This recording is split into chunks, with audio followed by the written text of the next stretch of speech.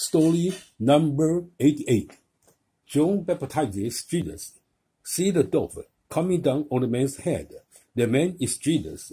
He is about 30 years old now, and the man with him is John. We already learned something about him.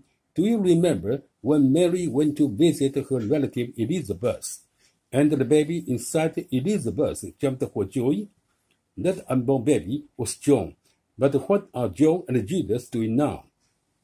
John has just dipped Jesus into the waters of the Jordan River. This is how a person is baptized. First, he is dipped under water and then brought up again. Because this is what John does to people, he is called John the Baptizer. But why has John baptized Jesus? Well, John did it because Jesus came and asked John to baptize him. John baptizes people who want to show that they are sorry for the bad things they have done. But did Jesus ever do anything bad to be sorry about? No, Jesus never did, because he is God's own Son from heaven, so he asked John to baptize him for a different reason. Let's see what that reason was. Before Jesus came here to John, he was a carpenter. A carpenter is a person who makes things out of wood, such as tables and chairs and benches.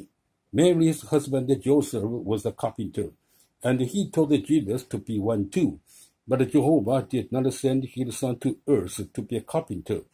He had a special work for him to do, and the time has come for Jesus to begin doing it. So to show that he has now come to do his Father's will, Jesus asks John to baptize him. Is God pleased with this? Yes, he is. Because after Jesus comes up from the water, a voice from heaven says, "This is my Son, with whom I am pleased." Also, it seems that the heavens open up and this dove comes down on Jesus. But it is not a real dove. It only looks like one. It is really God's Holy Spirit. Now Jesus has a lot to think about, so he goes away to a lonely place for 40 days. There, Satan comes to him 3 times. Satan tries to get Jesus to do something against God's laws, but Jesus won't do it. After that, Jesus returns and meets some men who become his first followers or disciples. Some of their names are Andrew, Peter, also called Simon, Philip and Nathanael, also called Bartholomew.